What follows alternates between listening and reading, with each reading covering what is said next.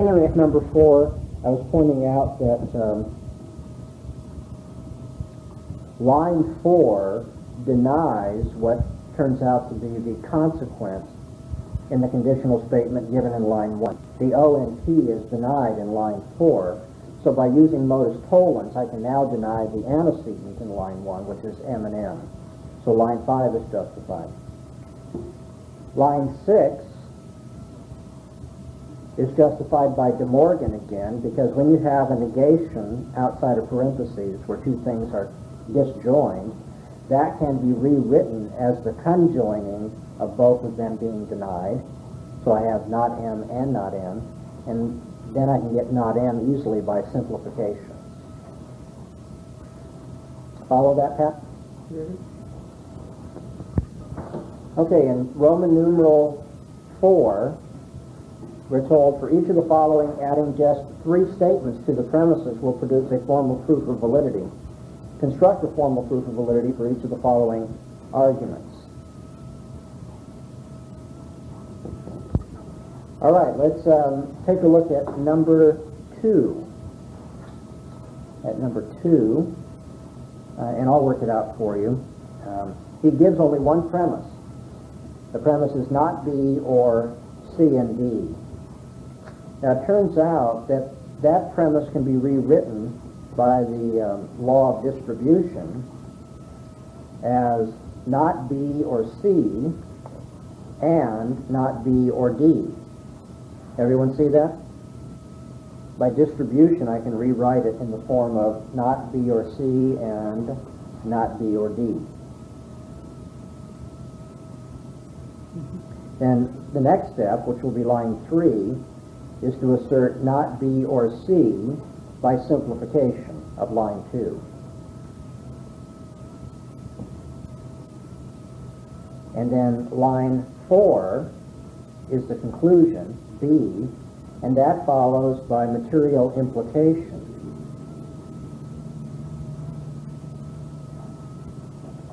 It's B, if B then C. And that's just another way of writing not B or C. So line 3 is rewritten by material implication as if B then C. Okay, exercise number 3. Jay, would you do that one? Okay. On line 2, there's only one line of proof. On line 2, by the rule of distribution from line 1, I assert if E or F and E or G. Very good. And the next step? The next step is to commute the two. Reverse the order of the blob. The blobs. Okay. And then step so that you would have E or G and E or F. And then step 4, by the rule of simplification, we would drop E or F and be left with E or G. Very good. Pete, try number 4. Number 4, we have one line of proof. The second line, we get... You have one line of premise. Premise. One premise. Okay. Second line, we get H and I and J from association. Okay, the H and I are in parentheses, and yes. the J is added. Right. And that just reverses the order mentioned by association. Next?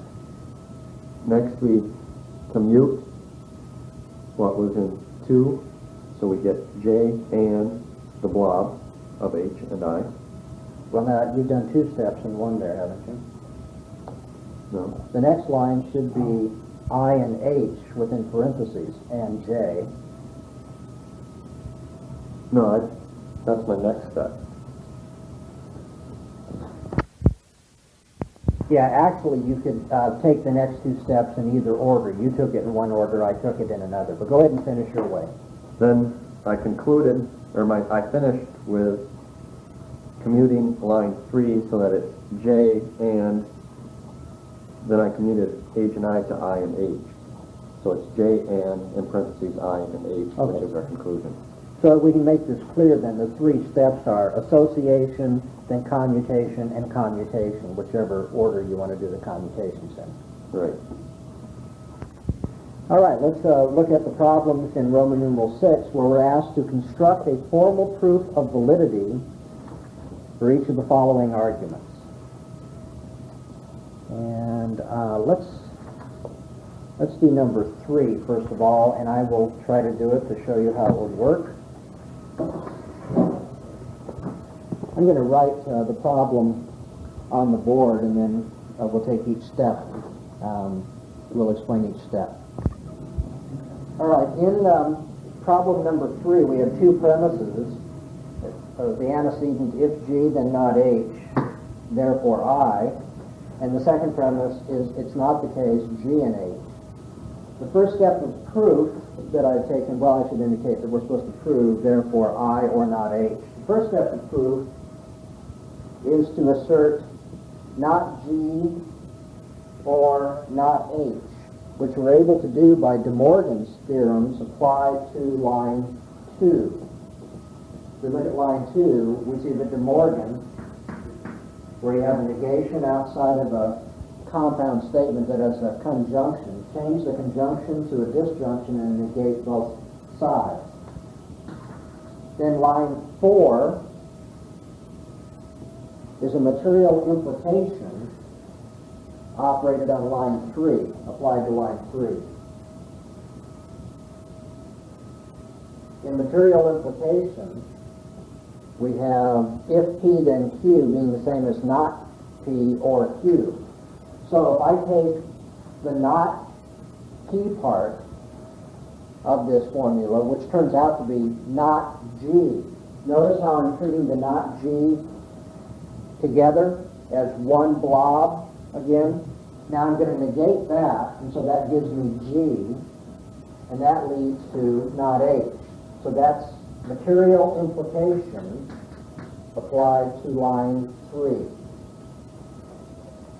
Line 5 is the assertion of I by modus ponens from 1 and 4. Line 1 as a premise gave me if G then not H as an antecedent to I, and I have proven if G then not H in line 4, and therefore by modus ponens I can assert from lines 1 and 4 on line 5 a conclusion I. And having done that, of course, I could add anything I want to the I, and so line 6 is I or not H by addition to line 5. Can everyone see how those steps were taken? Pete, would you do number 7? Number 7. Yeah, why don't you just tell us in English as best you can what line 3, 4, and 5, etc. will be and how you justify those. Okay. Number 3 became not X or not B from line 2, and that's De Morgan's theorem. You have not X Yes. or Not B. why don't you just, oh, I see. What I did is, then your next step is going to be by double negation to Right. get rid of the not. Yep. Okay, so you have not X or not B by De Morgan applied to line 2, and then line 3 is going to be X or not B by double negation. Right. Okay, Right. Go ahead. Then line 5 will be not B or X by the commutation of line 4. Very good. And then line 6 will be W or W from lines 1 and 5. No, you don't have to say W or W. Oh, okay. 5. Because that's a tautology, I compressed another step. I understand what you're doing, and you've done it right. You have W or W by constructive dilemma. Constructive dilemma. Yeah, and then line 7 is W from the tautology of line 6. Very good. Okay, Pat, at what point did this become unclear? Oh, back from the beginning. I didn't follow the Okay, let me see if I can, let me schematize it on the board for you. Okay, I've written the first two premises, which are given to us on the board. The second one says, it is not the case that not X and B. Now, De Morgan's rule of replacement, or De Morgan's theorem, allows us to rewrite something when there's a negation outside the parentheses, conjunction inside, as the negation of both those things now disjoint. You understand De Morgan's theory? We're going to rewrite that now as line 3. And so, since what we have is a not X in the first position, then we get not X or not V. That by De Morgan, to be very mechanical. And then we need to get rid of this double negation. So 4 becomes X or not V, and that by the rule of double negation. See double negation or not? So there's a rule there where you can drop the 2, so that it becomes X or not V.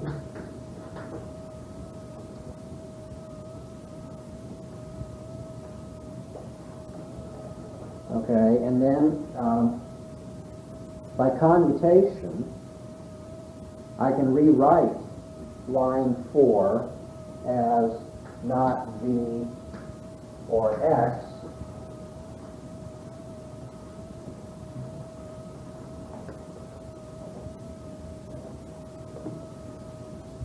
and then you'll notice that not V is the first antecedent. In line, look at line 1. In the first conditional, not V is the antecedent. In the second conditional, X the antecedent. And so by the rule of constructive dilemma, I can disjoin the consequences of each of those conjoined conditionals. I know the language gets confusing, but look at it this way.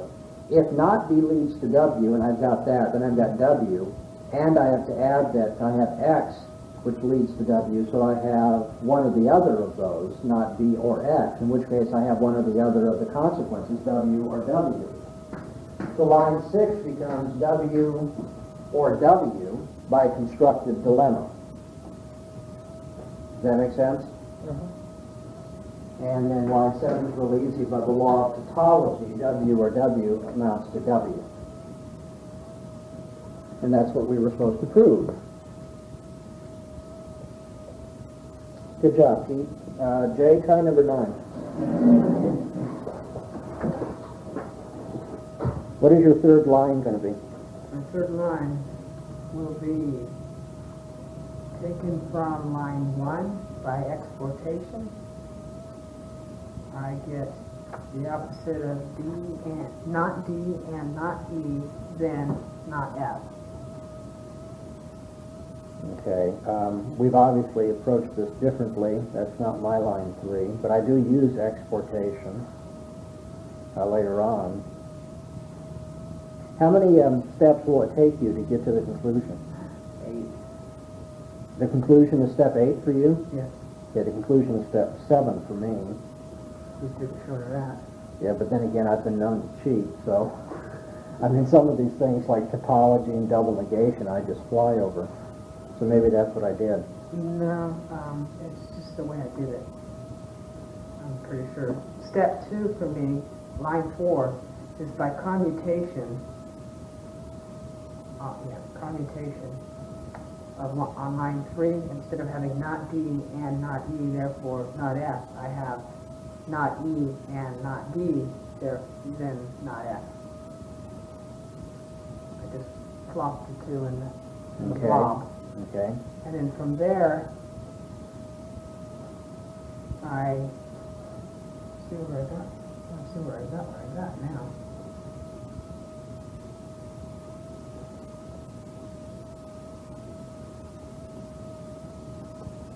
I don't know if I can do that. Okay, well, let's go back and let me propose a way of doing this. So what I did is I dropped the D out of the bracket. Now that I look at it, I'm not sure I can do that. No, you can't. So let's go back and try it this way. Let's make step 3 3. I'll write this on the board for you. All right, I've written the two premises that are given to us on the board. I would suggest as the first step of proof, we'll call line 3, the assertion of if G, then this compound or blob, F and not D. And we're able to do this by looking at line 2 and using the rule of transportation. Line 2, the rule of transportation. Transportation is a kind of modus tollens, remember?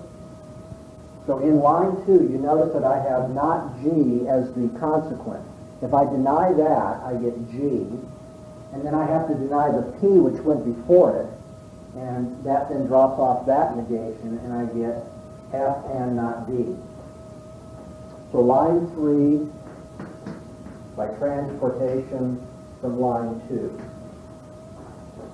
reads, if G, then in parentheses, F and not D. Line 4, is everyone with me so far? That step look obvious? Then line 4 will be, if not D, then a compound in parentheses, F then E. If not D, then in parentheses, if F then E. And that line is justified by transposition, but the transposition is applied only to a portion of line 1, the component of line 1 that amounts to the consequent of the implication. That is, in parentheses we have not E, then not F. And if we apply transposition to that, we get double negations. So we have if F, then E. Reverse the order and get rid of the double negation. Now, line 5 in my proof will be a compound statement as the antecedent, not D and F. Not D and F, then E. So we have if it is the case not D and F, then E. And that is justified by exportation on line 4. Exportation allows us to move the parentheses when we have two implications lined up in this way. And that's all I've done, is I've moved it so that the not D and the F are now conjoined, and they become then the antecedent to E. Line 6 becomes the compound as an antecedent, F and not D. And the consequence is E. So to read it again, if it is the case, F and not D, then E. And this line is justified by commutation of line 4. All right, wait a minute, I should say line 5, pardon me. Commutation of line 5. I've reversed the order of mention inside the parentheses here, so I have F and D rather than, F and not D rather than not D and F. And now that I've done this, line 7 is the conclusion, which was to be proven, if G, then E. And we can get if G, then E by hypothetical syllogism from lines 3 and 6. From lines 3 and 6. So up here on line 3 I have if G, then a blob. The blob is F and not D. On line 6 I have that blob, F and not D, leading to E. So to put it all together, if G, then the blob, and if the blob, then E. Therefore, if G, then E. So by hypothetical syllogism, we get our conclusion. Does everyone follow that? Pretty nifty? Well, let's try a few more of these now in a natural language that has to be translated into symbolism. In Roman numeral 7, let's try number 3. Let me ask you this. Did you find these remarkably easy? Yes, you should. And that, I think, should encourage you, that even though some can get real complicated, sometimes you come back to it, and this is more like what you're going to run into in real life, obviously. And when you get these, hey, now it's pretty easy to do it. All right, let's see. Jay, why don't you walk us through number 3. We are to use the letters A, D, and I for these premises. I'll read it, and then you tell me how you would write them down and how you would finally do the proof. If a political leader who sees her former opinions to be wrong does not alter her course, she is guilty of deceit. How would you write that one down? If not A, then D. Correct. And then another premise. And if she does not alter her course, she is open to a charge of inconsistency. Line 2. Okay, I'm just making sure I've written it down correctly. If A, then I. If A, then I. The next premise is she either alters her course or she doesn't. And I have A or not A. Very good. And then the conclusion, therefore she is guilty of deceit or else she is open to the charge of inconsistency. And that's what you're supposed to prove. And that was D or I. Very good. Now what are the lines in your proof? Line 4? Okay, line 4 would be by conjunction, not A, then D, and not A, then I. Right. And in essence what you've done is you've combined lines 1 and 2 Correct. by conjunction, okay? Then line 5, I would, by commutation, take line 2 and make it not A, then A.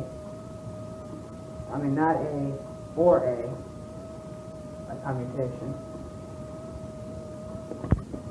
By commutation on line 3, I reversed the order of A or not A and made it not A or A. Okay, so line 5 becomes not A or A, and then line 6 sets you up. So line 6 is the conclusion, D or I, by constructive dilemma. From lines 3 and 5. Yes. Very good. Pete, walk us through number 4. We only have to use F and A. It is not the case that she either forgot or wasn't able to finish. How would you schematize that? I said the negation of F or not A. Okay, now you got to get the punctuation in there. You have negation and then parentheses. Yes, F or not A. Yeah, within the parentheses you have F or not A. It is not the case that she forgot or not able to finish. The conclusion, therefore, she was able to finish, is what? A. A. Okay, now how are you going to get to A from not F or not A? Okay, line 2, Yes, I used the De Morgan theorem. correct. Came up with not F and not A. Which Okay. is a double negation for line 3, so it becomes not F and A. Okay. I commuted those in line 4 and come up with A and not F. And then in line 5, I took a simplification of line 4 and came up with A. Very good. And I appreciate the fact that you did all of the steps on the, the double negation and things like that. Because what I did is I just jumped ahead real fast. My line 2 was not F and A. Not F and A by De Morgan, rather than doing the not A. And so since I had not F and A, then I just simplified. But then again, I didn't put it in the order where the first one is what you drop. I'm still not sure you have to have it in any particular order. So you may have had a little bit longer proof than you needed. But you did pursue it in the right way. Okay, enough of these proofs. This is what many people think of when they remember their class in logic, trying to construct the proofs for deductive syllogisms. and that's fine. It's something of a game. It's a lot of fun. It's very powerful. It's very valuable. I want you to remember, however, that constructing proofs of validity for deductive, propositional, compound, propositional arguments is only a very small part of the total thing that we would consider critical thinking. This is just a subsection of logic, which is itself a subsection of critical thinking. So it may be the most mathematical and challenging and therefore the most memorable, but it's only a part of what it's all about.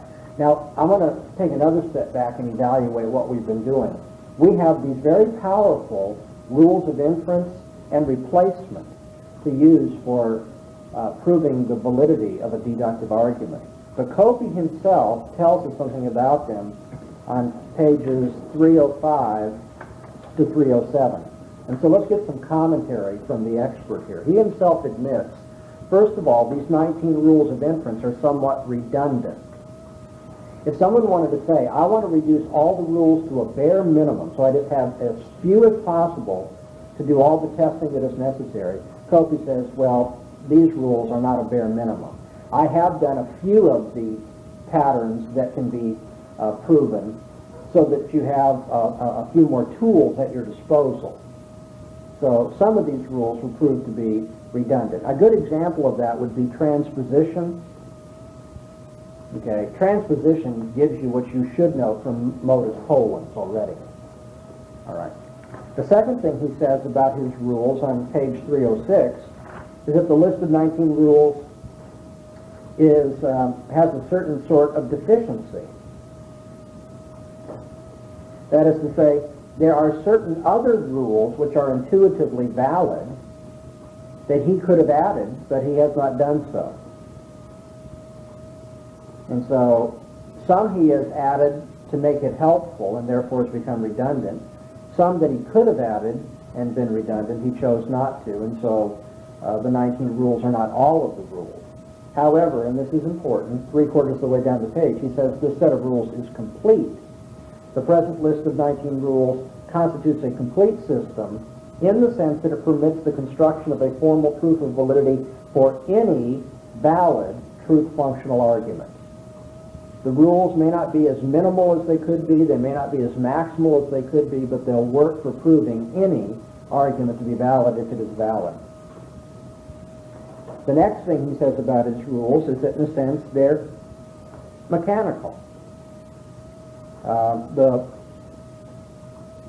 The proof of validity can be decided, or the issue, the question of validity, I should say, the question of validity can be decided quite mechanically in a finite number of steps.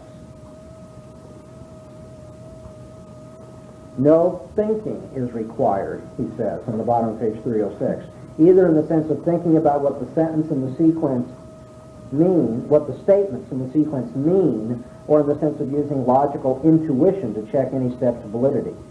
Mechanical in that you don't have to know anything about what the argument's about in ordinary language, and you don't have to use any logical intuition.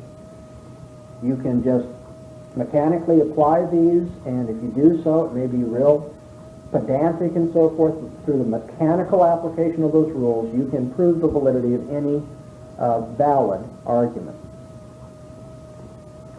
However, on page 307, 2/3 of the way down, he admits that constructing a formal proof by these rules is not an effective procedure. And he means by this, we have no effective or mechanical rules for the construction of formal proofs. Here we must think or figure out where to begin and how to proceed. And of course, that's the challenge in what you were facing in doing your homework for this lesson. Now, I want you to see the connection between these two remarks. He says that the proofs are mechanical, in that you don't have to know the meaning of the ordinary language they represent, and you don't have to have any ethical intuitions. They're mechanical. So the proofs are mechanical, but constructing, the rules are mechanical, but constructing a proof, doing something with those rules, is not mechanical. That takes figuring out. It takes some ability to play the game, if you will, to see the puzzle and find a solution to it. So then, we do have now, again, what is ordinarily remembered from logic class, how to prove a deductive argument using propositional logic, symbolic propositional logic. We have 19 rules by which we can construct these proofs. These rules, however, are redundant, they are deficient, and yet complete. They are mechanical, but not completely effective, in that you still got to do some work creatively yourself. And on page 308, we've already covered this. Copy does try to give you some guidelines for constructing proofs when you're having a difficult time, and I would remind you of that.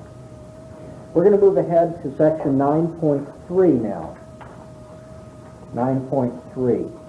And in order to understand what we're doing, we're kind of making a minor change of direction. I'm going to put up on the board an outline of where we are in the course. When we came to the section of the course on formal deductive reasoning,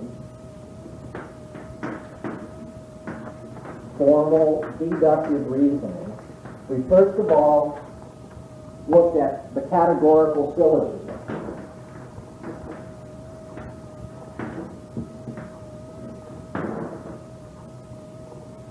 And under the categorical syllogism, after we learned the basic concepts, class, quality, quantity, distribution, and so forth, we learned about immediate inferences.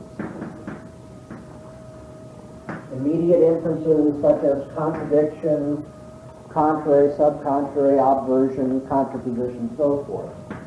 Then we moved on to consider mediated inferences, and this is where we got into the syllogism. And once we learned what the mediated inferences were all about, the syllogisms, we had to have certain tests for those syllogisms. And remember, we had three tests: logical analogy, Venn diagrams, which we didn't master, and the rules for fallacies. Now,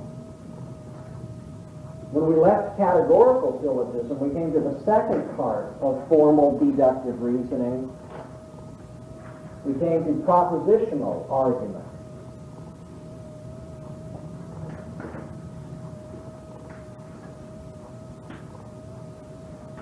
Propositional argument began at the end of, what was it, Copy chapter 7?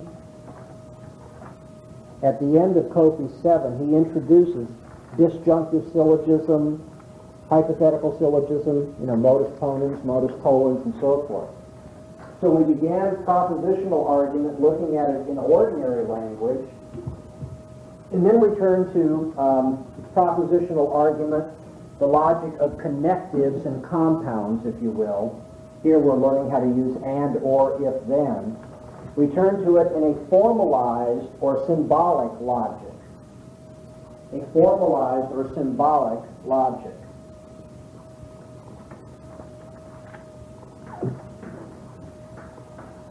I'm not going to have room for the whole outline, so I'm going to compress it here.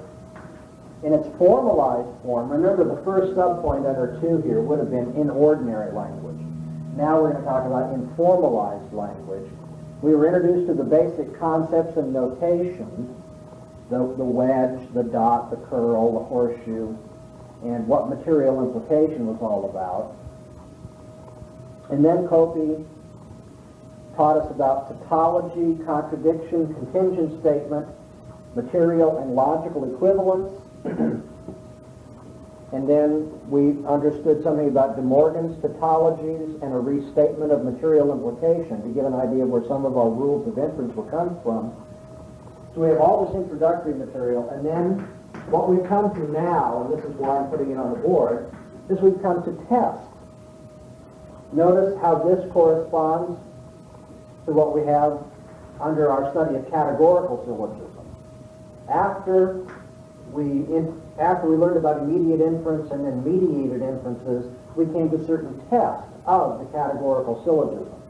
In the same way, we've been introduced now to propositional argument, specifically the formalized argument having to do with compound statements.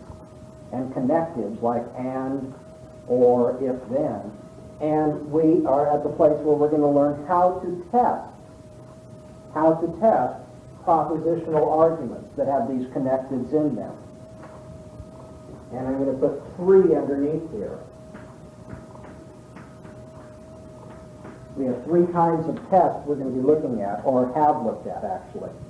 The first kind of test is the test by truth table.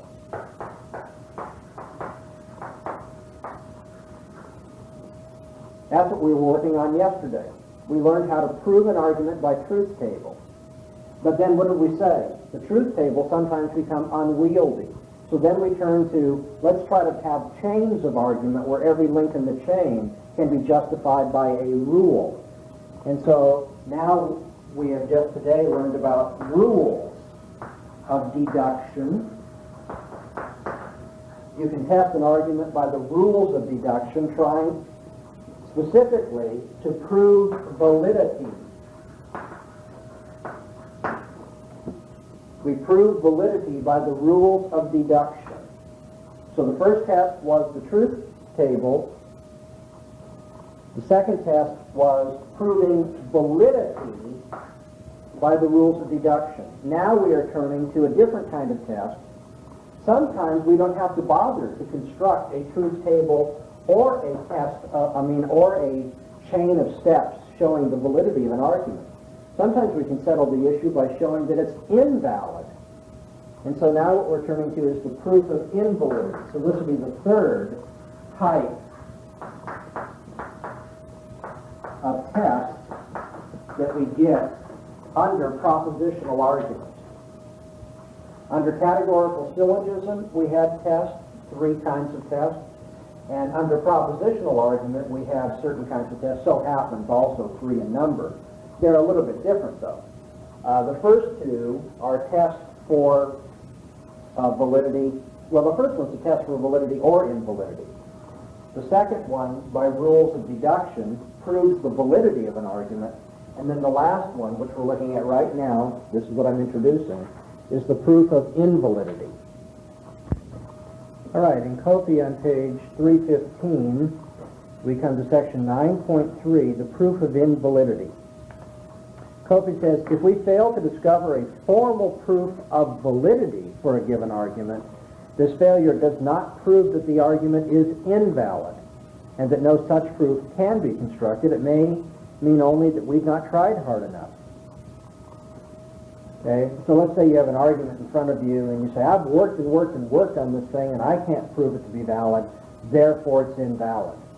But then maybe somebody who's better in logic or has more endurance or more creativity or is not feeling as tired as you or whatever it may be can come up with an argument. You never know that an argument for validity might not be constructed by somebody else. So what would constitute, he says, that what would constitute showing that a given proof is invalid? We know how to prove validity, and if we do prove it, then that settles it. But if we don't prove validity, does that mean we've proven invalidity? Okay. And he suggests that the method of proving invalidity is related to the truth table method, although it's a great deal shorter. Do you remember how we, on the truth table method, show an argument form to be invalid? We put down all the various possibilities, and then we go through after we filled in the table, and we check for a line where there are true premises and the conclusion is false. If that's one of the possibilities, when all the combinations are considered, then you know you have an invalid argument form. So if we were to make a big truth table for some of these arguments, we could find out if they were valid or invalid. But what if we want to prove invalidity without doing the whole table? Well, a little bit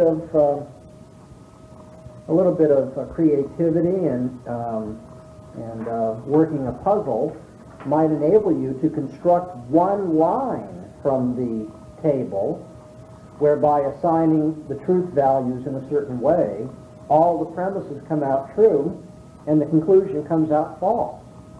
And so if you do that, if you just find that one line playing around with different possibilities of assigning truth values, then you will have proven invalidity, taken, if you will, a shortcut. And so Copey tells us in the middle of page 316, first we ask, what assignment of truth values is required to make the conclusion false?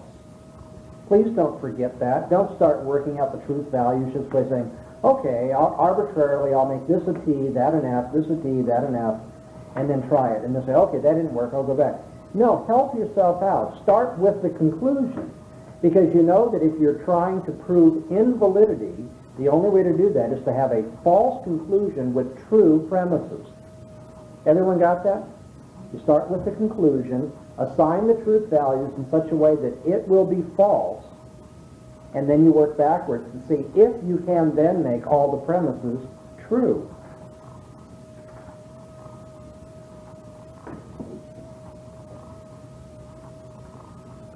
And Copey ends the section by reminding us a certain amount of trial and error may be necessary. And I know there are people have different personalities and their minds work different ways, and so I don't mean to universalize this, but for myself, I find this the easiest part. Because it's just a matter of, of seeing if you can find out sequences. It's either off, on, true or false on each one of these, and you know the rules, and you know what you have to come out with for each line, either truth or false, and so it's not nearly as difficult as constructing the formal proof of validity on some tough ones, and of course it's much easier than having to go through writing out a long truth table. Okay, let's do some exercises and practice proving invalidity. Please remember, this is the opposite of what we have been doing. We have been proving validity, but let's say we can't prove that an argument is valid. How would we prove that it's invalid? Our failure to prove it valid does not mean it's proven invalid. The way to prove it invalid is to assign truth values in such a way that all the premises are true and the conclusion turns out to be false. Let me see if I can take a few of these exercises and show you how to go step by step in doing them. Let's begin with number 2 on page 317. Prove the invalidity of each of the following by the method of assigning truth values. Okay, if we look at number 2, our goal, assign the truth values in such a way that all the premises will be true, but the conclusion will be false. So let's begin with the conclusion. Actually, before we begin with the conclusion, you might find it convenient to make a list for yourself, just right across one line, the letters that appear in the argument. In this case, we have an E, F, G, and H. So I'll write E, F, G, and H in a line across the top of my paper here. And what I'm going to do is I'm going to start writing underneath the truth value that I assign to each one. And if I have to change it, I'll scratch it out and so forth. So where do I begin? The first step in proving invalidity is to make sure that the conclusion turns out false. Here the conclusion is G. Well, that makes it real easy. So I know that G has to be assigned the value of F, false. Everybody with me so far? Since the goal is to make the premises true and the conclusion false, and I see that my conclusion is just the letter G, then I assign G false. We're halfway there, or so it seems. Now then, what can I say about the other letters in this argument such that all the premises will turn out true? Let's work backwards. Premise number 3 says, if H, then G. Now what's my goal? My goal is to make this line true. I want the whole line H, then G true if the G is false. Because we know that if true, then false is a false. If we make the implication from a truth to a falsity, then the whole implication is false.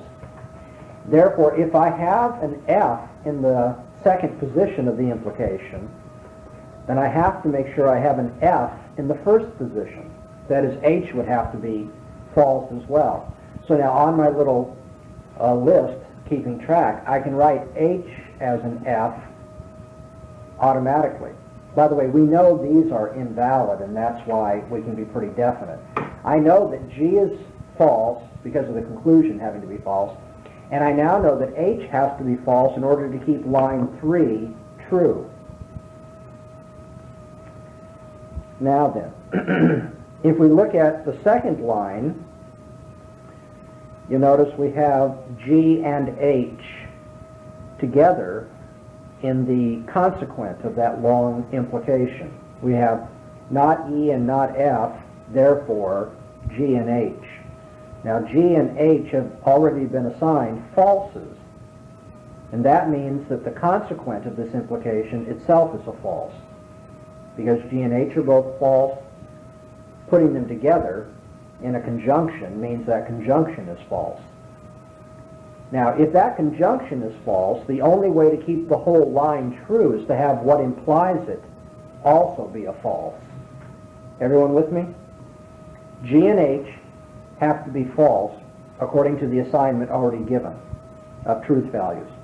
And since that G and H is the consequent of an implication statement, what implies it must itself be false. So that means we have to make what's in parentheses, not E and not F, false. Now, in a compound statement where you have two propositions conjoined, if you want to make the compound or the conjunction false, then at least one of them must be false. Maybe both of them are false. In the case before us, the letters E and F, however, are negated. So at least one must be false, maybe both are false, means at least one must be true and thus negated, or both could be true and negated. But now if we, which one shall we choose, E or F? If we look above in the first line, we have the negation of E and F. We need to make this whole line true. To make the whole line true, what is in parentheses must be false because it is negated. To make what is in parentheses false, at least one of those compounds must be false. But perhaps both could be false. And so when it comes to E and F, we can assign the value of false to one of them and true to the other one, and the job has been accomplished. And what was that job? To make every premise false and yet the conclusion true. And thus we have proved the invalidity of number 2. Let's look at number 4. Try to be a little faster with this one. Our job is to make the conclusion false. The conclusion is M. Now, again, let's write down what our various letters are that have to be assigned. We have M, N, O, P, Q, and R in this argument. So what assignment of truth values will show this argument to be invalid? The conclusion has to be false if the argument's invalid, and the conclusion is not M. To make not M false, M itself would have to be true. So now we can write down that we have one of the values established. M is true.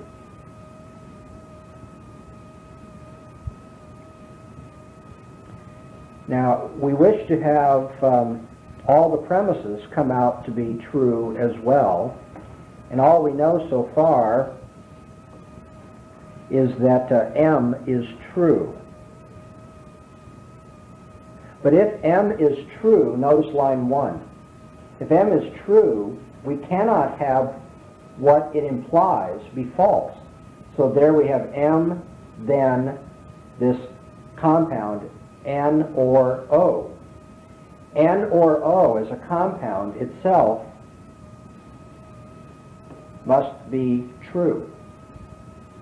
And if it's going to be true, then one of those two, N or O at least, must be true. If we should make N false, just go with me with this, if we should make N false, notice line 2 becomes no problem because anything is implied by a false statement. So making N false and O true satisfies what we have to do with line 1, would also satisfy what we need to do with line 2. Now how about Q, R, and P? If we look at line 4,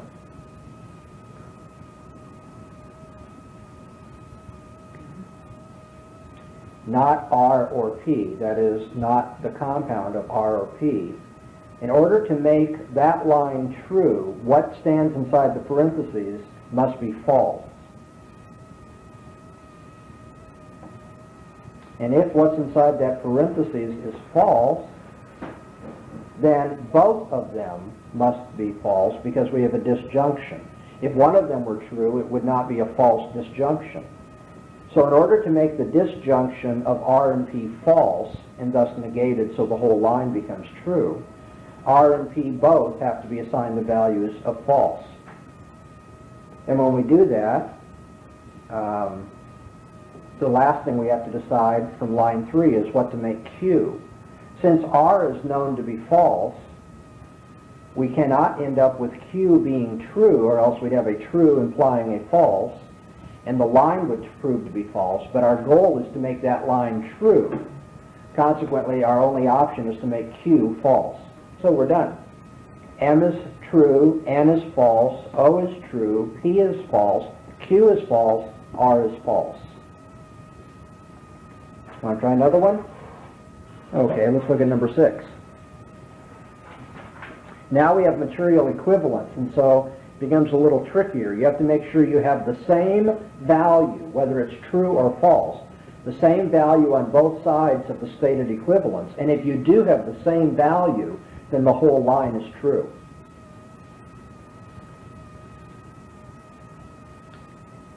So then, how can we begin? Number 6, as its conclusion, gives B or C.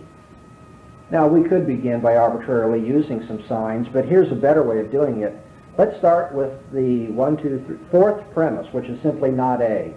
We know that that premise must be true and the conclusion come out false if we're going to prove invalidity. So to make premise not A true, A has to be false. So we've got that step taken care of.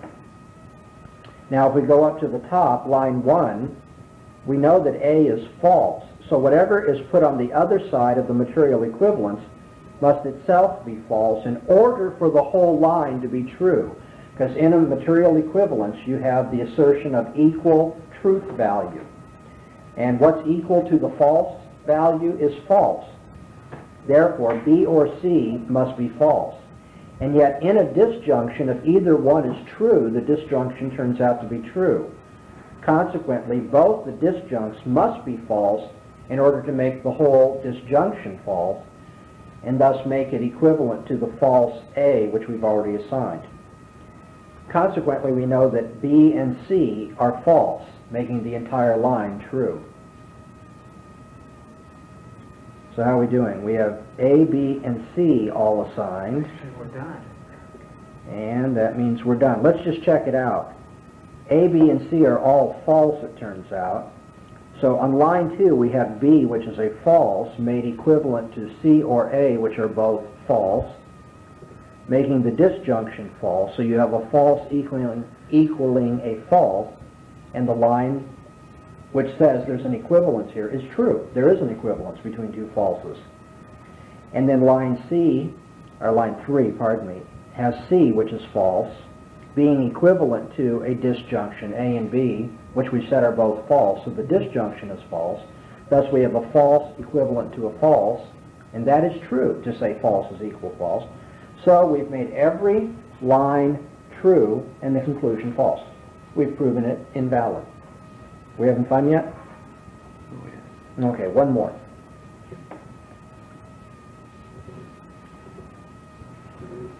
Number 8.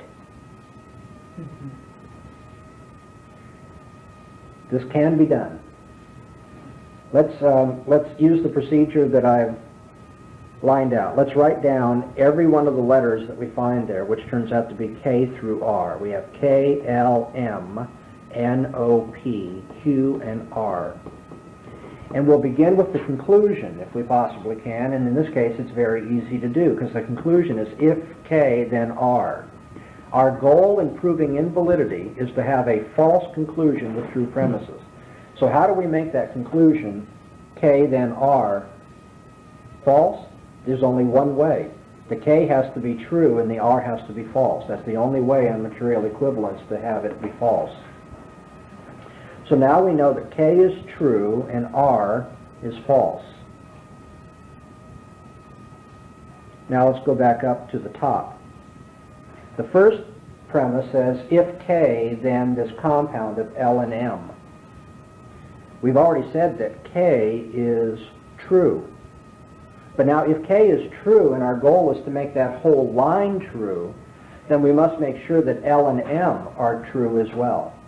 Because you have if a true, then a, and then here's the compound L and M. That L and M must be true, or else we'd have a false material implication.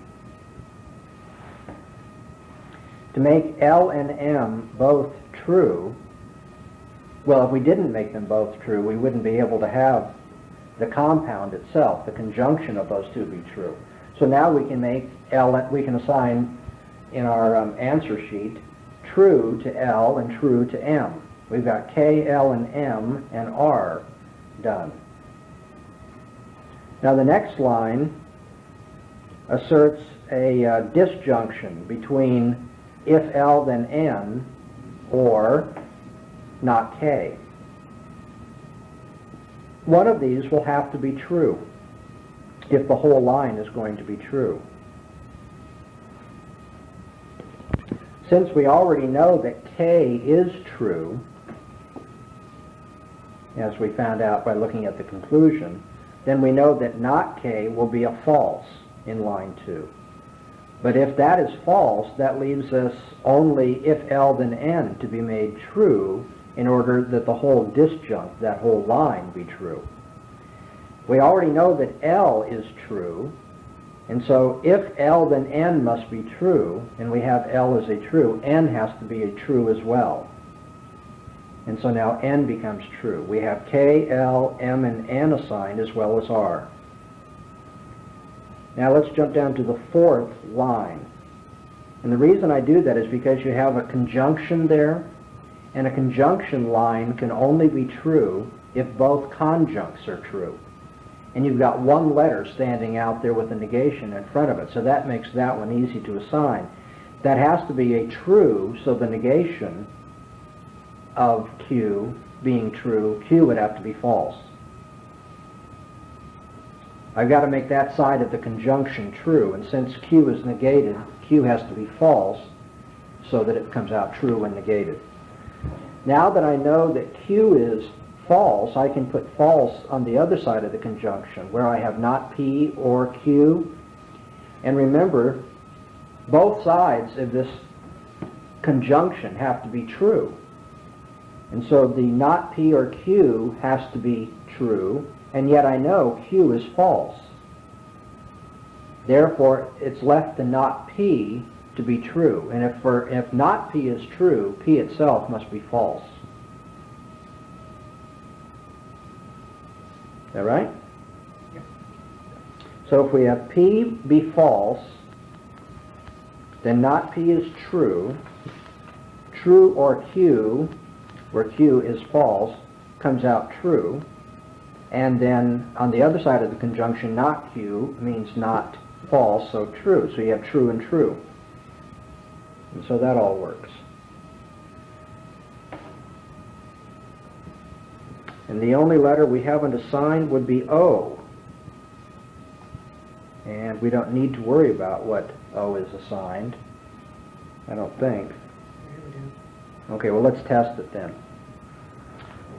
In line 3 we have if O, then this compound P or not N. So if the compound is going to,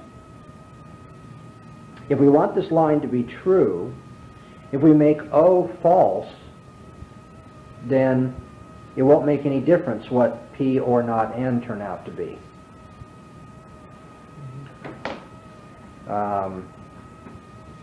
But now since we know what N is true, so by being negated it becomes false in that compound.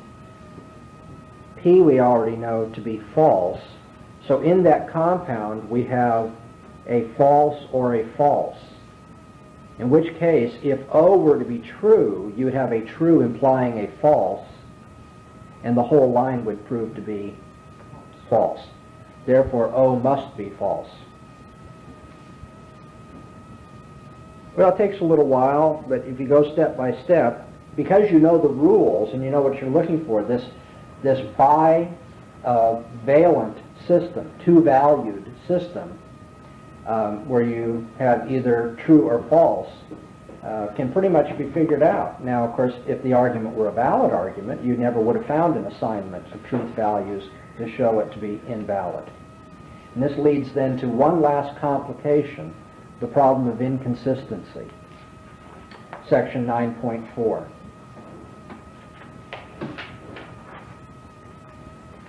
There is one form of valid argument that is very disturbing to us. And that's because it has inconsistent premises.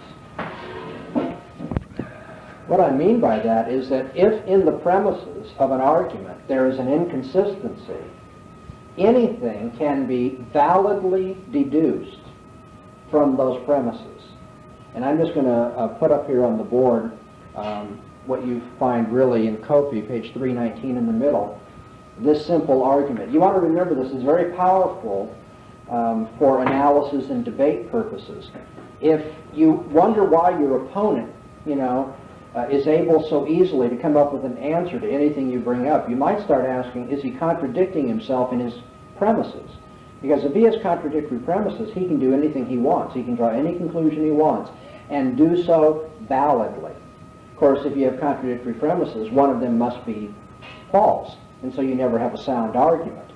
But it can look like you've got a good argument, at least a valid argument, because let me just use P and Q. Well, no, he doesn't like us to use P and Q. Let's use A and B. If one of my premises is A, and my other premise is not A, I'm just going to be real minimal here. This is what I've got as my premises, or at least as part of my premises. You could have all sorts of other things there too, D, E, F, G, H, and so forth. But if there's an A and a not A in there somewhere, then notice what I can do. I can say A or B. This is line 1, line 2. Line 1 is A, line 2 is not A. They're their givens. Now line 3 is A or B. How do I justify A or B? Addition. Addition to line 1. Okay. My next step is to conclude B. And how can I conclude B? Disjunctive syllogism. Disjunctive syllogism applied to lines 2 and 3. Here I have A or B. In line 2 I have the denial of A, so that leaves me B. You see how simple it is? From contradictory premises in 2 steps you can prove anything, because B was not part of my premises at all. I can, the moon is made out of green cheese, as Kofi says. I can put anything I want in there. And so when you find people, by the way, and you're doing analysis of the thinking of others or of yourself, when you find contradictions in their thinking or your thinking, you need to realize, therefore, they can go anywhere they want. They may not realize that that's what gives them the strength to go anywhere they want, but those contradictory or inconsistent premises will allow for anything to be validly deduced. But now, will they prove or establish the truth of the conclusion? No, they will not, because since they are contradictory, they cannot both be true. Therefore, either A or not A will be false. And if in the premises you have a false premise, you'll never have a sound argument. That is, the truth of the conclusion will never follow from your premises, because your premises are not all themselves true. So as Kofi points out on page 318, 2/3 of the way down, no truth value assignment can make the premises true because they are inconsistent with each other. Their conjunction is self-contradictory. He points out then that the truth table in a trivial way will always show an argument with inconsistent premises to be true. And the reason why it will always show it to be that way is you'll never be able to find a row or a line on the truth table where all the premises are true and the conclusion is false, because you'll never have a line where all the premises are true. But since the truth table method says that it's valid unless you have true premises and a false conclusion, then in a trivial way, an argument with inconsistent premises turns out to be valid. On page 319, he shows you how by addition and disjunctive syllogism you can prove anything from a statement and its contradiction. Then 2/3 of the way down, page 319, here's the kicker. It cannot possibly be a sound argument. If the premises are inconsistent with each other, they cannot possibly all be true. No conclusion then can be established to be true by an argument with inconsistent premises, because its premises cannot possibly be true themselves.